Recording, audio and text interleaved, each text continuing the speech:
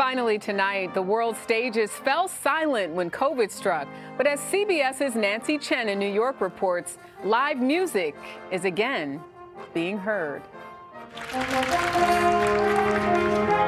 On a spring day full of new beginnings, these were the first sounds played for a ticketed audience at Lincoln Center since March of last year.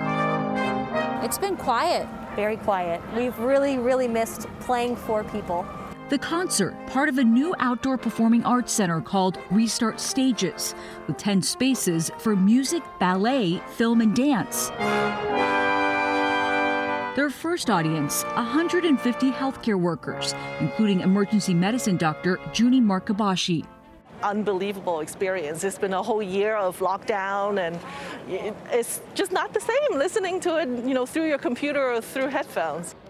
Venues nationwide are finding new ways to safely welcome back audiences, including Los Angeles' Hollywood Bowl, which plans to reopen with limited capacity concerts in May. Lincoln Center President Henry Timms.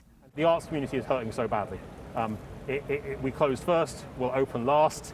Across this country, one of the things we all need to see next is as much support as possible for local arts organizations, for all those people who make up that big part of our soul we all need to reclaim. For musician Leilani Starrett, the concert serving as a reminder of the importance in coming together.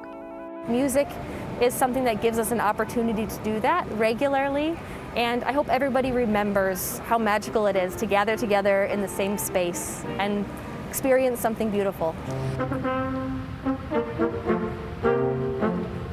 A note of a community in concert. Nancy Chen, CBS News, New York.